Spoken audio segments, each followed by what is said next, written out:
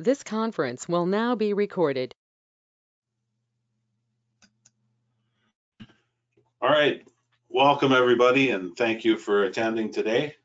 I'd like to thank the New Haven APICS chapter for inviting me to share this presentation, and for John Sawyer, who joined one of our demand-driven planner classes last year, continues to believe in and share this methodology. As I said, we're recording this session, and the link to that recording will be sent out to everyone who registered. A PDF of the presentation is also available that can be requested through John, and John will also be sending out a survey for your feedback on the session, plus things like ideas for future topics, the timing of these kinds of events, and then of course the value of this delivery method on its own. So with that, I will start through. This is a presentation that was performed at the ASCM conference in 2019 by Carol Patak and Chad Smith. And the title is The Major Innovations of Demand-Driven Material Requirements Planning. My subtitle is called How to Bring Order Out of Chaos. So perhaps one of your first questions is, who the heck is this guy? So I became involved with demand-driven back in 2012. Learned about it actually at the APICS conference in Denver, and decided to keep an eye on it. And it wasn't very long before I started down the road of certification. In the meantime, I became an APICS instructor, and then I decided that maybe teaching demand-driven would be an okay future for me, and they agreed that that would be possible. So I have developed since then several classes that I teach, and at the same time, I am president of the APICS Twin Cities chapter up here in Minneapolis. So let's jump right in. Before we get right to the methodology, I like to talk about a couple of our supply chain challenges today. Those of you that are APICS members have probably heard of these before. Anybody who's been in any sort of industry role knows that our constant search is for visibility. And visibility has been a challenge for us for years. Now, most people take visibility and say, we need a better forecast. And if we just have a better forecast, that's the visibility we need. But I would submit that there's some other things we need visibility into that I don't think we have today. And one of those things is to answer the question, is what I'm doing today to fix this problem, is it working? And is it working in the way I expected it to work? Right? I want to fix a part shortages problem, but I'm looking at this segregation of total inventory. And did I reduce my total inventory? Well, perhaps as a person down in the weeds, down doing the work, that total inventory is not my problem. The individual part shortages are my problem, or the individual excesses are my problem. So can I actually tell if what I'm doing to fix those problems are working? Velocity. I don't think there's anybody who thinks that the pace of change is decreasing, and disruption has become maybe one of our constant things that we face. And all customers are expecting fast responses when they make a change. And the last one is variability, right? Expectations, when we achieve reality and we compare that to our expectations, chaos is the result. And what we're using are precision tools, and they don't handle that very well. So when your forecast was for 100, and it turns out that you needed 98 or 102, there's some chaos created there. Forget about forecasts. Sometimes, I know this has never happened to you guys, but sometimes the customer places an order and then they want it on a different date than they originally asked for. And that causes a little bit of chaos as well. And what we end up with as symptoms is we have things like rescheduling, constant. We run a lot of overtime. We are expediting freight in or out. We have inventory problems. And one that often gets left aside, employee morale is not doing as well as we would like. Are we ready to concede that doing the wrong things faster is not the solution? And perhaps we need to look in a slightly new direction to find what will help us.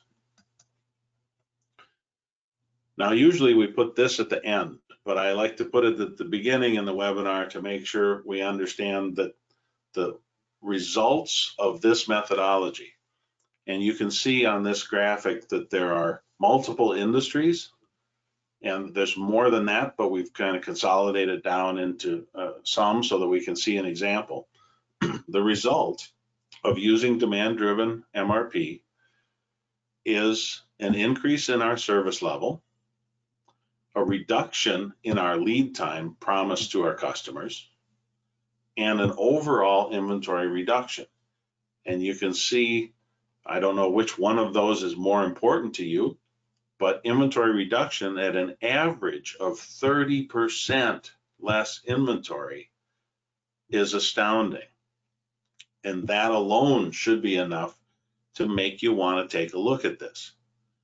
The lead time reduction, right, at 22%. If you promise people 4 weeks and you can now do it in 3 weeks, or 10 days, you can now do it in 8 days. Those are order winner type of changes. So this was put together after a lot of implementations, so you can see the results, and hopefully that kind of piques your interest. So what are we going to talk about today? We're going to talk about flow, and flow becoming our main objective. And then we're going to point out some challenges to flow, like we don't have enough challenges already. We're going to talk about what is DDMRP, or Demand-Driven Material Requirements Planning. And then we're going to go through the 4 main innovations of demand-driven MRP and how they impact us. And you'll find that they are not a 180-degree change in our thinking, but they are significant and they make a huge impact, even though the change is relatively small and elegant. So, emphasizing flow. Flow is actually the determinant of success. What do we mean by that? When flow is occurring, service is consistent and reliable. And I should point out, we're talking about systemic flow, right? The entire flow of your business. So service consistent and reliable, that would be a good thing. Revenue maximized and protected. Inventories are right-sized for your business. And those ancillary or unnecessary expenses are minimized. Cash flow follows the rate of product flow to market demand. So what we end up with is an operations goal that if we protect and promote flow, we will maximize our return on investment. Now, how do we explain flow? There's a fairly simple equation, but flow is the rate at which a system converts material to product, and that product has to be required by a customer. Flow is not the rate at which we make stock. It has to connect to a customer requirement. Cash velocity is the rate of net cash generation. How fast are we generating cash? And net profit over investment, of course, is the equation for return on investment. Now we can quantify flow through something called Little's Law.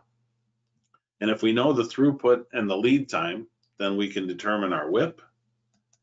If we know the WIP and the lead time, we can determine our throughput. And of course, If we know the WIP and the throughput, we can determine our lead time. But perhaps the more important statement is that flow is a direct contributor to the company vitals. What in the world are company vitals? Imagine if you go into emergency room, they check three things, right? They check your three vitals. What are those? First one, are you breathing? Second one, what's your temperature? And the third one, some measure related to your heart rate, your pulse, your blood pressure, those kinds of things. So we have three vitals. If any one of those is out of line for you, you get to go to the front of the line, which isn't necessarily where you want to be in an emergency room, but those are important. Now with a company, you also have three vitals: working capital, contribution margin, and your customer base. You can imagine if you've got all your working capital tied up, then you can't work on any new projects. And you can also imagine if you have very poor contribution margins, it doesn't really matter how much you sell if you're not making any money on it. And of course, if you start losing your customers, that's also going to be a problem because you have no one left to sell to. So these three company vitals need to be balanced and in alignment. In the graphic, they're in the center in the green zone. As they move outside of that green zone and get all the way out to the red zone, that's where you put your focus and get that back into line. It turns out the better things flow, the better controlled costs will be in any particular period. The opposite of that, which is if we focus on cutting cost, flow does not necessarily improve. Sometimes we focus on cutting costs and our end result, the impact that we have, is that we actually increase cost. And that's a hard one to get our heads wrapped around. Flow is also the common objective across many of the disciplines that we're all using today. MRP, the objective is to synchronize demand and supply. We want a flow product based on customer demand. Lean, our objective is to reduce waste. In fact, reduce waste, what do we accomplish? We improve flow. Theory of constraints, the objective is to improve system throughput. What's another word for system throughput? System flow. And in Six Sigma, we want to reduce variability. If we reduce variability, what do we improve? We improve flow. So flow is at the center of all of these objectives. And you can have an argument over whether you want to do Lean or Six Sigma or Theory of Constraints or MRP. But the reality is all of them are focused on improving flow. So whichever method makes sense and makes an improvement in your company flow, that's the system that you should be working in.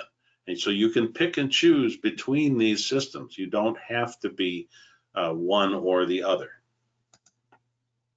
And of course, George Plossel had a rule that he developed that all benefits will be directly related to the speed of flow of materials and information. Now, what are the challenges to flow? It sounds real simple to say just work on flow, but we have some challenges, don't we? If you haven't heard of it, we live in a VUCA world. What's in that VUCA world? What does the VUCA stand for? Volatile, uncertain, complex, and ambiguous. And it certainly has done a number on our understanding of this in the last couple of months. If we look at and compare supply chain characteristics from 1965 to today, you see there's a lot of differences there. And I don't need to go through all of these, but customer tolerance times. The customer used to wait for the product.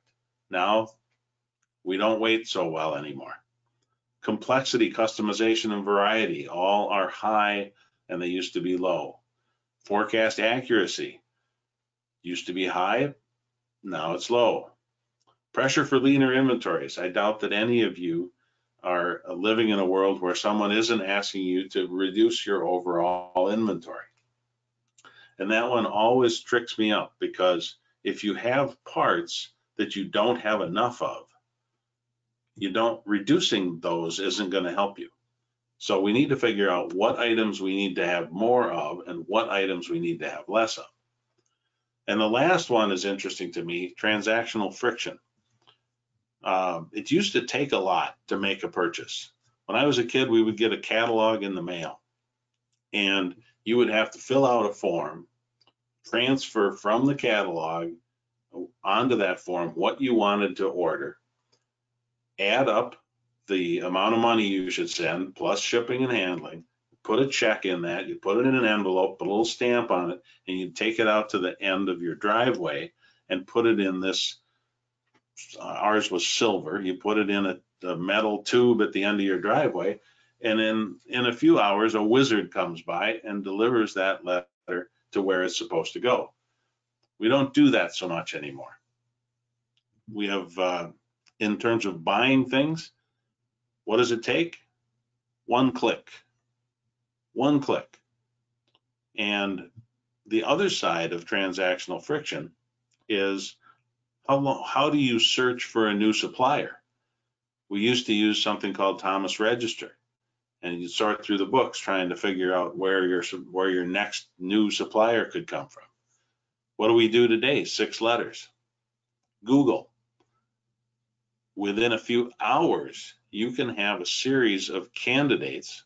I'm not suggesting within a few hours you would choose that supplier, but you can narrow down a short list of candidates in a few hours that you can then make a determination between. So it's easier to purchase things, and it's easier to find new places to purchase those things.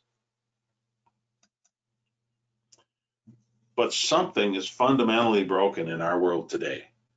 And I think we can all agree that there's 2 universal points of inventory. Point A, where we have too little, and point B, where we have too much. And it doesn't require a huge leap of faith to realize that where we want to be is in between those 2 points.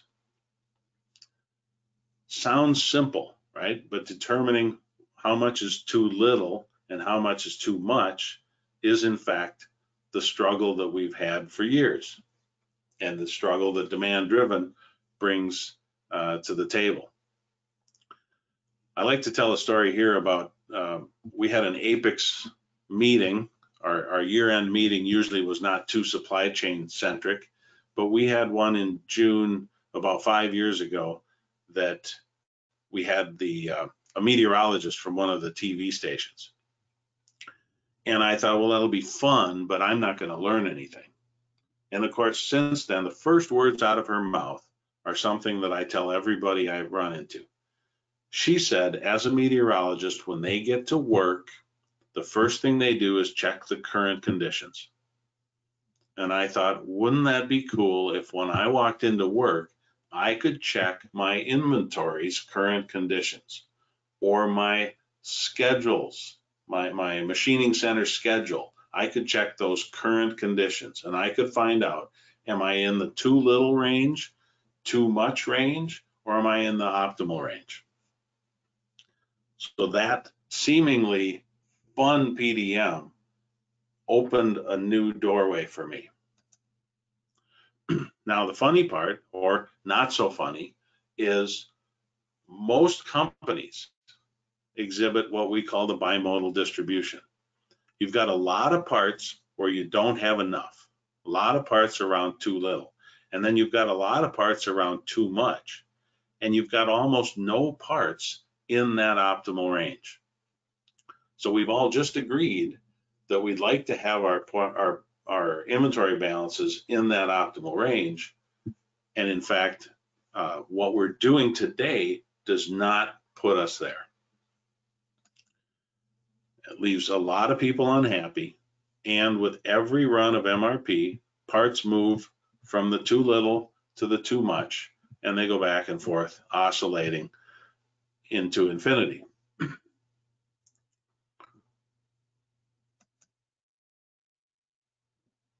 And 90% of companies report this bimodal distribution.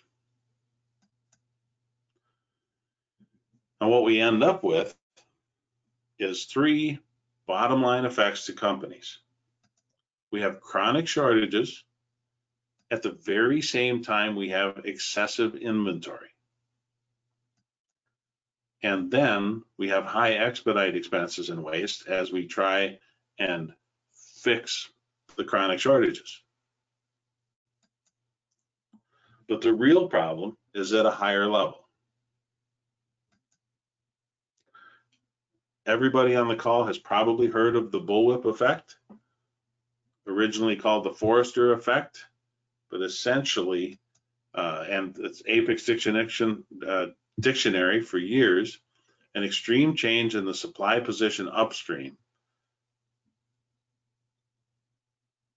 generated by a small change in demand downstream in the supply chain, right? So what you see in the graphic is the transference of a small change at one end, and it bullwhips until it becomes a huge change at the other end.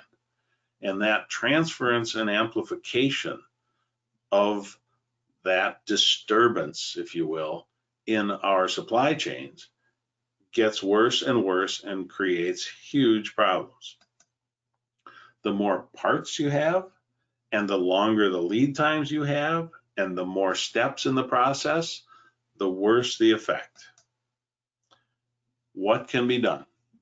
Well, that is an excellent question. I'm glad you asked. Demand-driven MRP. What is it?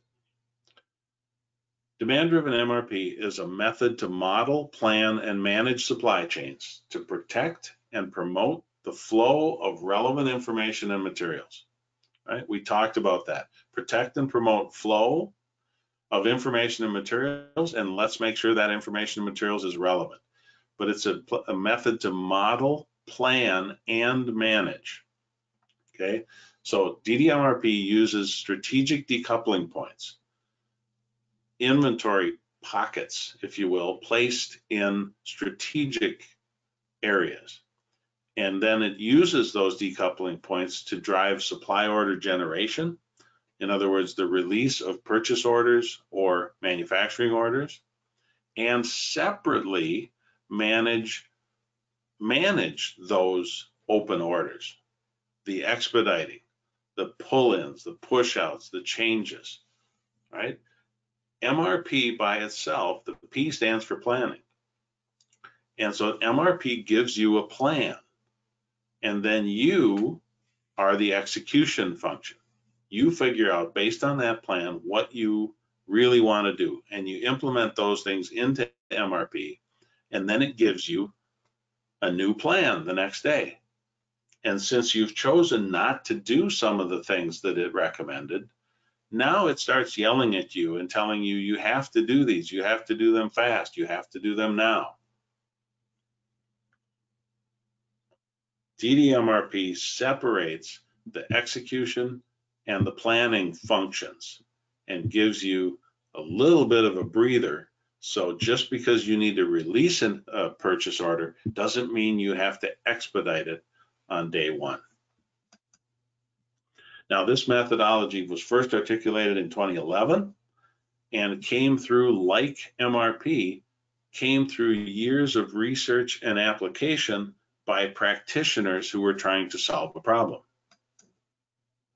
It is built on the pillars of material requirements planning, distribution requirements planning, lean, theory of constraints, Six Sigma, and 4 bits of innovation that we're going to talk about, along with the application of that innovation to come up with an entire program. And through those innovations, merged with the mainstream improvement disciplines that we all know about, we come up with a new mantra, which is position, protect, and pull. Now, because it's based on these pillars, you don't have to throw away what you know, right? MRP, is it valid? Absolutely, the equations are still accurate, but the world around us has changed in such a way that perhaps they don't work quite like we thought. And so we need to protect those equations. Lean, still valid? Absolutely. And there's a couple of ways we'll talk about where that is impacting. Theory of constraints, Six Sigma, all still valid. Don't throw them away. We're just going to add in the innovations and adapt. So the 5 components of DDMRP. Number 1 is position. We talked about it slightly. Strategic decoupling. We are going to place inventory, in this case, in strategic places and decouple between the 2 work centers or entities where we've placed that inventory. Once we've figured out where we're going to place that inventory, we need to know how much inventory we should keep there, right? If you remember our too little and too much, how do we determine that just right setting? And that's done with buffer profiles and levels. Is it a manufactured part or a purchased part? What are the lead times? What are the average daily usages, et cetera, et cetera? Step number 3 is dynamic adjustments. As average daily usage is increasing, we need to take that into account as it's happening, not wait for a once a month review. So we need to make those adjustments dynamic. Step number 4 is demand-driven planning. Once we have done steps 1, 2, and 3, then we should be able to trust the system to tell us what orders we need to place, right? The demand-driven planning is about placing or releasing orders. And one of the things that we don't do today, at least I haven't found very many people who trust their MRP output exactly as it is presented to them, right? We dump it into spreadsheets and we try and figure out what we really should do. With demand-driven MRP, we put our work in up front so that we can trust what MRP is telling us to do. And step number 5 is visible and collaborative execution. Again, the separation of planning from execution allows us to look with different information at the same part numbers. And we've made it simple enough that anyone can look at the order in which execution should happen and understand clearly what the priorities are. So the innovations of DDMRP. The first one is decoupled lead time. MRP only understands 2 types of lead time. The first one is manufacturing or purchase lead time. We're combining that into one time depending on which part you're dealing with. And the second is the cumulative lead time through the entire structure. Neither one of those is very accurate in terms of the lead time you would give to the customer. For example, FPB has a manufacturer lead time of 1 day. Very few of you are going to give a 1-day lead time on a finished product. The second one is cumulative lead time, where we're at 1, 2, 3, 2, 8. We're at 16. 16 days now is too long. So we have a problem with figuring out our lead times. DDMRP places decoupling points at strategically determined places. And I'll just make the statement here that strategically determined places mean one person can't go into a closed room and figure it out. There's 6 different factors to determine whether you need inventory there or not, and one person doesn't have all of the information. So in this structure, here's your introduction to what the decoupling points look like, or the DDMRP buffers. It's a bucket with a green, yellow, and red zone.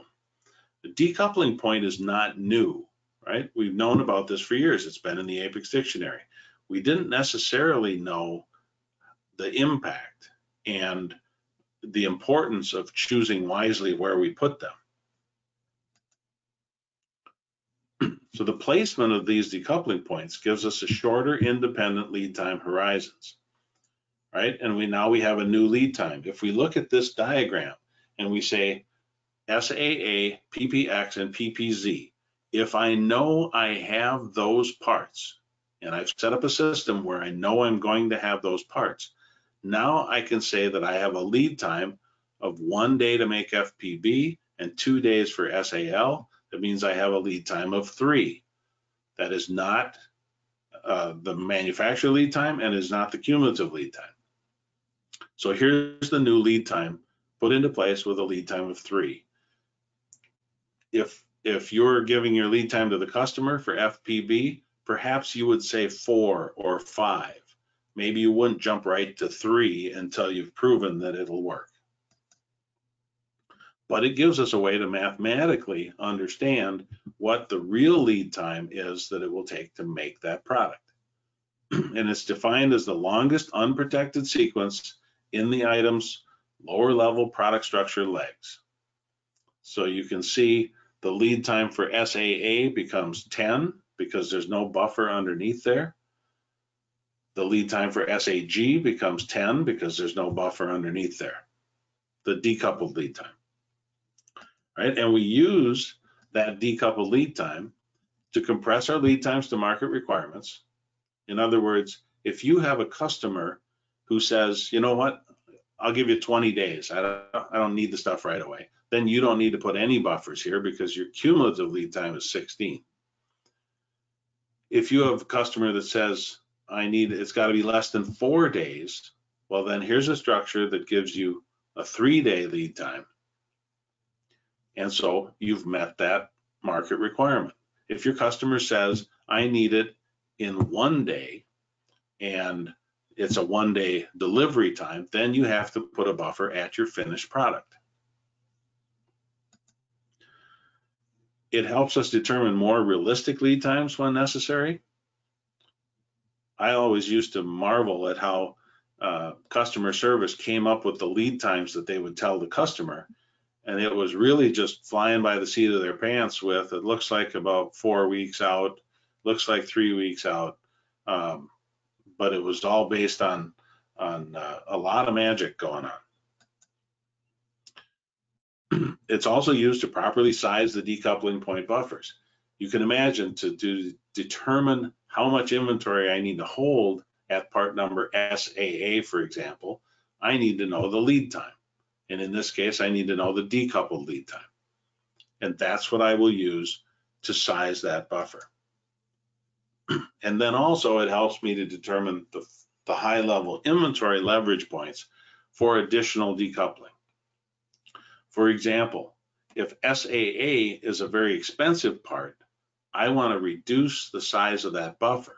And I can reduce the size of SAA by buffering PPA, or purchase part A, if it makes sense to do so. And because of some of the other things we're going to learn about, I will be able to say whether that makes sense or whether it doesn't make sense financially. All right, innovation number 2, 4 questions that every planner cares about each day. What is coming to me? What do I currently have? What demand do I need to fulfill immediately? And what future demand is relevant? So the net flow equation results, daily we look at the net flow equation, and what we end up with is the buffer status, and it tells us whether or not we need to place an order. The net flow equation is simply what do I have on hand plus what do I have on order, or my open supply, minus the qualified sales order demand. The resulting net flow position is compared to the buffer, and if it falls outside of the green zone, in this case it's in the yellow zone. If it's in the yellow or red zones, I place a supply order up to the top of the buffer. Pretty straightforward. But I bet you've all got a question, which is, what is qualified sales order demand? And guess what? I got a slide for that. So qualified demand is the sales order amounts that are past due, due today, and the qualified spikes. You're right. There's a whole nother question. What's a qualified spike? When I look at the future, I have an order spike horizon, which is a length of time in the future that I'm going to look to consider spikes, and an order spike threshold, which is the quantity in daily buckets, not in orders, but what's due on that day, to qualify to be included in the net flow equation. And we can see in this diagram, we have nothing past due. We have some items due today. And on day 3, we have total items due that exceeds our order spike threshold. So we would include that as well.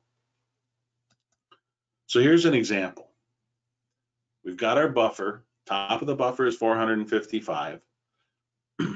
We've got our yellow and our red zones. And we don't get into it in this presentation, but each of those zones has a reason for being and a separate way to calculate.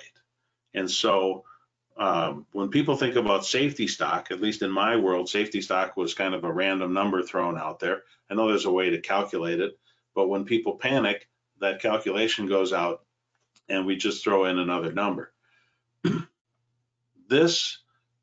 The red zone is for the safety, a little comfort level for us.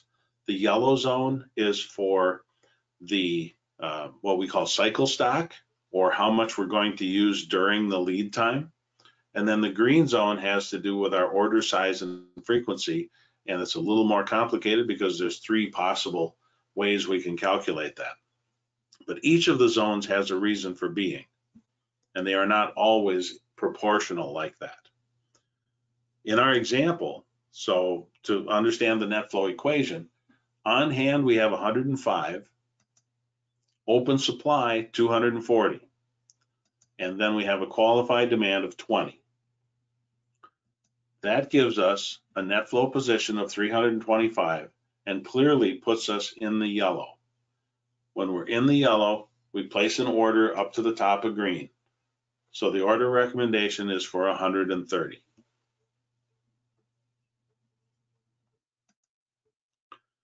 Innovation number 3 is the decoupled explosion. Goes along with the decoupled lead time, but let's talk about standard requirements explosion. Calculating demand for components based on the bill of materials. So what do we know about this? The end item demand, when that changes or when it is initiated, an explosion happens that goes through the entire bill of materials, right? And if anything changes at that end item demand, then everything changes all the way through the bill of materials. And, you know, when I say it like that, you can see the chaos that results in something simple like we went from 10, a quantity of 10 required, to 11. And then everything else had to change by 1 or 2 or 3, depending on the usage per. And all of those things change. And maybe in this example with 12 parts to deal with, it's not that big of a deal, but not many of us are building parts that only have 12 components. Additionally, right, we talk about end item demand in terms of quantities usually, but what if the due date slides forward by a week? Everything else changes by a week. So you've now got to reach out to all your suppliers and all of your manufacturing centers to make those changes. And that is chaos. So the decoupled explosion says, inside of our product structure, we're going to place these buffers. And here's the example that we've pulled forward for the buffers. The decoupled explosion starts when a part's net flow position enters the rebuild zone. What does that mean? Like the example we just went through, when our net flow position is not in the green, it's in the yellow or the red. That's called the rebuild zone. So the end item demand changes and the explosion stops at the next stocked position, no matter what. When those positions break into the yellow zone with their net flow so that we need to replenish, then we explode individually down to the next stock position. So the explosion only restarts when the net flow position calls for it to restart. Much smaller pockets of chaos to manage. Literally, it means independent dependence. Now, in between the decoupling points, DD-MRP explodes in the exact same manner as MRP. Right? Inside of the blue box highlighted, there's no buffers. So MRP is still functioning in there.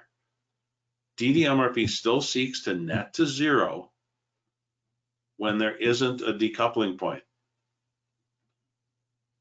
It's one of the things that we didn't talk about, but one of the reasons if you remember that graph, that visual showing the difference from too little to too much, and we want to be in between those two, MRP, without DD-MRP, MRP says, I want to be as close to zero as possible.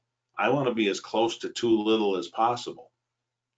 And then what have we done? We've invented something called safety stock, which takes us, when we place an order, now potentially we end up in the too much side. So we go back and forth between too little and too much, and the chaos continues. The point here is, don't throw out MRP. MRP is still valid until you have a strategic decoupling point. Then we've got to use the DD-MRP methodology. Innovation number 4 has to do with relative priority, and both for planning and execution. So DD-MRP focuses on priority by buffer status as opposed to priority by due date. Now, what's the difference? Example on the upper right, we have priority by due date. We have 2 items due on May 12th, one on May 14th, one on May 16th. Pretty straightforward what order we should make those in, except for there's 2 due on the same day. If they are running through the same machining center or using the same labor, which one do I make first? Not sure. So let's move to the bottom graphic and talk about priority by buffer status.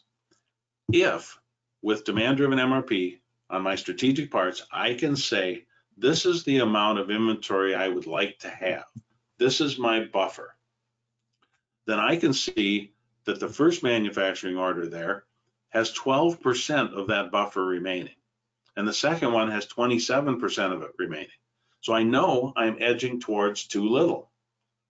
So I also can see clearly that the 12% should be done first, the 27% second, the 53%, and then the 61%. But, oh my gosh, look at the due dates. The one that's in the most trouble was due May 14th. It was 3rd on my list from a due date perspective. Now, don't forget what you know. If you have an allergy sequence or a paint color sequence or some other reason that the changeovers make this not make sense, at least you know, and you can make the decisions based on having the information that says, I know this 12% one is the one I should do first, but I'm choosing, due to changeover reasons, to do it second or third. Or I'm choosing, due to customer requirements, I'm choosing to make it outside of the sequence. And yes, it will cost me more for that changeover, but here's why. So we can now make decisions with information more accurately. Relative priority means that for each of the strategic parts, you can quickly see the part's position relative to its own buffer level. 100% means we're full. 19%, for example, in this case, means we're in the red zone and we're in a little bit of trouble. And it also allows me to compare to other strategic items, so I can see clearly what my order of priority is. Now imagine on the left-hand side, those are all purchase parts. Imagine if I could give this list to my suppliers. And let's say I have to order, in this case, it's telling me to order all 5 of the parts in red and yellow, and I don't need to order the one in green. If those are all produced by the same supplier on the same piece of equipment, now the supplier can clearly see what order they should be working in and what order is most likely that we're going to need those in, because this is the planning priority. It's not 100% aligned with the execution priority, but it can give them a pretty solid process to say, if they want to make 405P first, we're going to be in trouble on 406P. So maybe they should switch, again, using their logic and the conversations and the collaboration back with you, so together you can make that decision. The right-hand side goes back to our manufactured parts, and we can see now we're looking at our on-hand status and our priority of our on-hand status. Whereas on the left for purchase parts, we're looking at the priority for releasing the purchase orders. Still on purchase parts, we can look at an on-hand status, and now we know whether we need to expedite a purchase order or not.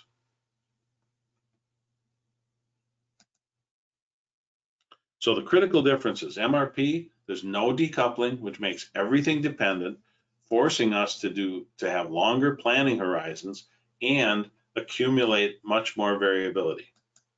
DDMRP strategically determines the decoupling points to compress the lead times and absorb bidirectionally that variability. MRP, not designed to manage stock positions. It is and designed to be the perfect make to order calculator. It nets to zero.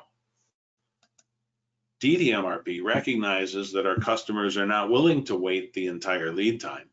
So we manage strategic stock positions. It never nets to zero at those strategic points. Most conventional safety stock and reorder points are static. We've set them and then we forget them. In my world and history, I always was able to change safety stock whenever I got burned. And then I changed it a little bit higher than I probably needed to. In DDMRP, stock buffers are dynamically adjusted. Based on the consumption and the future known events, the buffers adjust. With MRP, we want to keep full safety stock at all costs. One of the things I like to point out to people is that the difference when MRP, the difference in the way MRP reacts, when MRP hits zero or MRP hits safety stock, there is no difference in the way MRP reacts. You put in a high safety stock so you'd have a warning, but MRP tells you you're in trouble and you need to react quickly. And then when you ignore that, the next day it yells louder. You really need to react to this, and you have to manage that separately from MRP. DDMRP assumes that safety will be used, and it is normal to break into that level. MRP forecasted demand signal guarantees constant nervousness and expedites.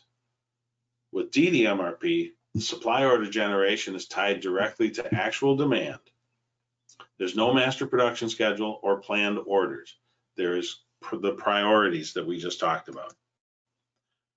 And MRP has priority by due date, which in my world, the minute you set a due date, it's not very long after that that due date is not valid anymore. And DDMRP uses priority by buffer status. So we can say goodbye to the bimodal distribution and hello sunshine. Now, one of the things I like to point out on this graphic is on the lower left-hand corner, you can see the green zone, the yellow zones, and the red zones, right? Just right, a little bit towards too little and too much, and a lot towards too little and too much. We have our warning system. And doesn't that look a lot like a statistical process control chart? And now I can see that I never broke down into the red, maybe there's an opportunity to reduce that buffer a little bit. I never had too much, really, so this part is actually doing quite well. So I can eliminate this part from my to-do list. But if I have a part where I'm constantly up in the upper red or constantly down into the lower red, well, my continuous improvement projects are pretty much handed to me. I don't have to think about it too much. Show me the graphs where I'm in the red, and those are the ones I need to work on. And by the way, when I get to that level, what do I need to work on? I have 5 places to go look to see what went wrong. Is my average daily usage calculation proper? Is my lead time correct? Is my variability assessment proper? Right? I have a limited list of things to go look at and figure out what went wrong, and then I can fix them. And a few days later, I can look at this graph again and see if what I did fixed what I was trying to fix. The DDMRP is proven to allow companies to plan and execute in the optimal range at strategically chosen points, right? At our strategic buffers. And that means that flow is protected. And it also means that the chaos calms down. So that's the presentation about the methodology. There's 2 upcoming workshops, both online. The demand-driven S&OP experience is an experiential learning workshop using something called the Fresh Connection, which is an amazing simulation that does just wonders at explaining how business decisions impact the business. And then the demand-driven planner, which is normally a 2 full-day in-person class. We're going to try and do 4 hours per day for 4 days in a row in an online scenario. So those are coming up. If you have interest or want more information, APICS New Haven chapter website is posted here. And again, you'll get these slides. Demand Driven Institute is loaded with case studies and class schedules. I have my own company website. I have a blog site where I write mostly about demand driven. Connect with me on LinkedIn and follow my company LinkedIn page, Become Demand Driven, and shoot me an email. So a lot of ways to stay in touch, ask questions, and move forward through this process. So with that, I'd like to thank you for attending today. And if you have any questions, I'm going to go ahead and stop the recording.